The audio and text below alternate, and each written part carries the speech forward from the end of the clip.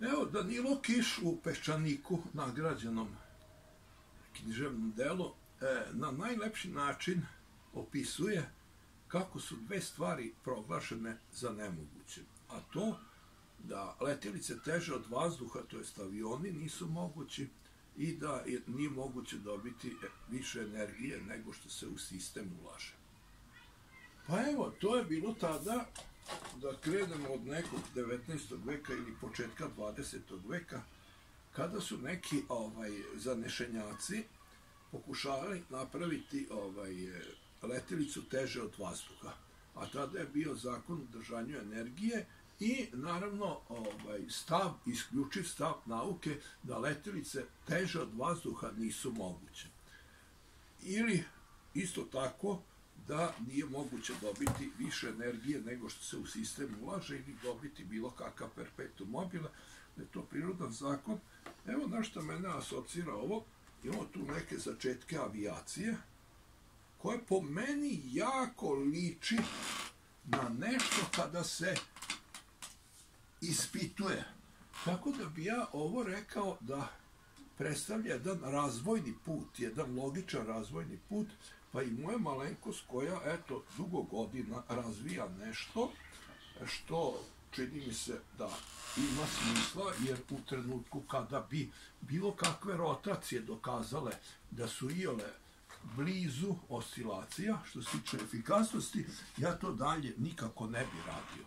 Međutim, na internetu imam nešto sasvim suprotno, a to je da se dobijaju neki odmah gotovi uređaji koji proizvode slobodnu energiju. Ni iz čega, ili od nečega, a to je nešto skriveno.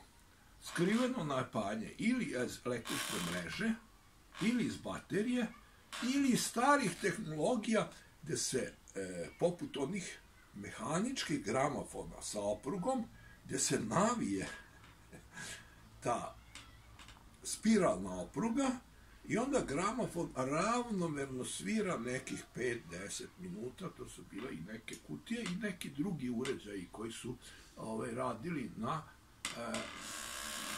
akumulaciju energije iz spiralne opruge. Tu je bilo i nekih drugih uređaja na tom principu i patenata, naravno, a postojao je i anker koji je održavao ravnomernu brzinu, tako da ne bi usled jake opruge se sve brzo završilo, nego da to potraje nekih 5-10 minuta ili čak više sati.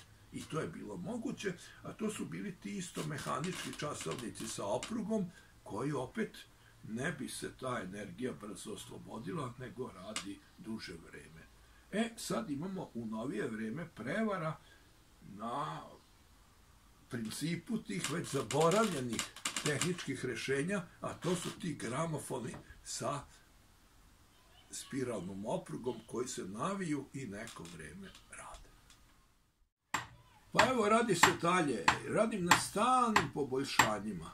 Ja ne mogu dobiti, niti verujem da je to moguće, dobiti odmah neku finalnu konstrukciju koja će davati za upotrebu svakome besplatnu energiju. Ne, radi se korak po korak, mislim da je tako izvodljivo, neko možda može i bolje, ja mu želim puno uspeha, ali ja uvek radim i radim na poboljšanju ovih uređaja sa elastičnim klatnom, jer moram reći da sam otkrio jednu lošu osobinu penduluma sa kotrljajućim ležajima, jer ako bi posmatrali bilo koji rotacioni uređaj, tu je, iako su oni daleko manje efikasni, ali imaju jednu dobru stranu što se tiče kotrljajućih ležaja, a to da je centrifugalna sila ravnomerno raspoređena, ako je uređaj dobro izbalansiran.